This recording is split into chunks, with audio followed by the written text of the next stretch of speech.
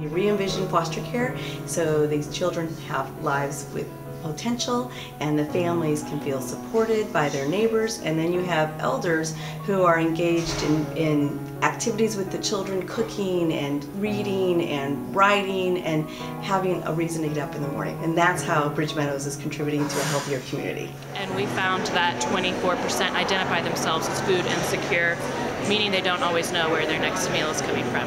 So actually, with support from the Northwest Health Foundation, we started the Lentz International Farmers Market that had the two main goals of providing a low-income, diverse neighborhood with access to healthy food, and also providing immigrant and emerging farmers with a place to sell. And I feel that Black Parent Initiative contributes to health by empowering parents to change their trajectory in life. So once people feel like they have a sense of hope and they can change their future, their sense of stability, their sense of what they can do for their lives, their senses of maybe thinking more actively and proactively about the actions that they make. Really kind of educating in a very integrated way through the creativity and academics, through social responsibility, and to some degree spirituality, and how do you bring all those together to create a whole child who can kind of go forth in life and really meet their full potential.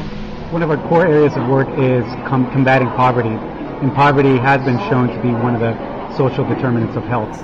We also need to build the movement, the good food movement in our community by efforts where we work with the local youth to get them visioning about what a healthy food system looks like.